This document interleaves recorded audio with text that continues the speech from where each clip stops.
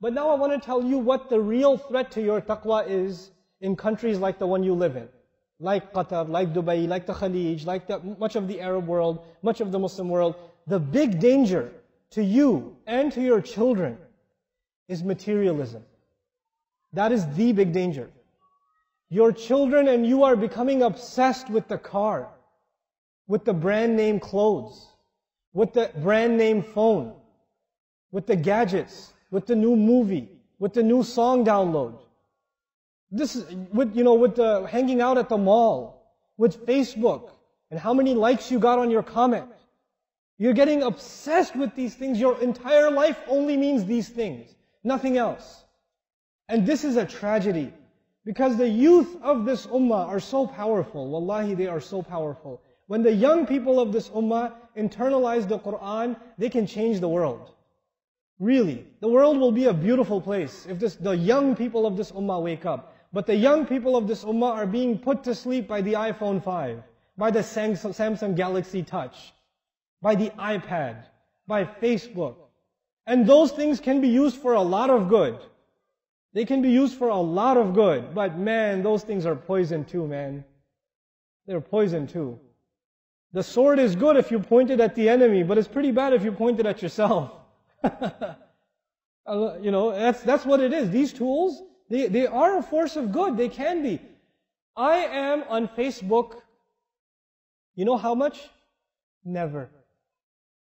My pictures on Facebook, some things I say are on Facebook, I am actually almost never on Facebook. Never. I'll tweet things once in a while. I'll send a tweet message. I never check what responses there are. People say, brother, you never respond to your Twitter. I say, I'm leaving a sunnah. Don't worry, say something good that will benefit somebody else, right?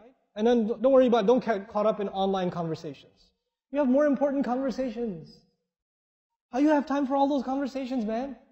How you have time to read all the comments under a YouTube video? Where did you find the time?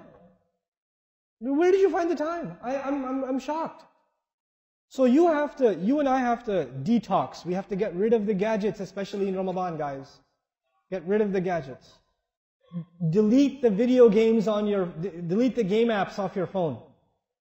Delete them for Ramadan. You say, yeah, at least I can re-download them later. I don't care.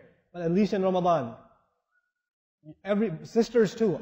Sister, get off of Facebook right now. I see you. I don't see you, but you just got off of Facebook, and the joke is on you. But anyway, get off of your devices. You have to do this. Materialism is killing us. And I tell you the real anecdote, the real solution to materialism is understanding the Book of Allah. Personally understanding the Book of Allah. The more you start understanding the Book of Allah for yourself, you will no longer be interested in materialism. It will not fulfill you. It will leave you empty. This will start giving you joy that you never felt before. You get to talk to Allah, man. You get to talk to Allah when you recite Qur'an. What more can you ask for? So this is some practical or some advice I want to give you, or the warning I want to give you guys in particular. And of course, materialism is hitting everywhere. But I noticed like the malls and like the glitz, and everybody's like, the youth are like flocking towards these things. I don't get angry at them. I just feel like we haven't given them Qur'an. We haven't given them something to be excited about. It's our fault,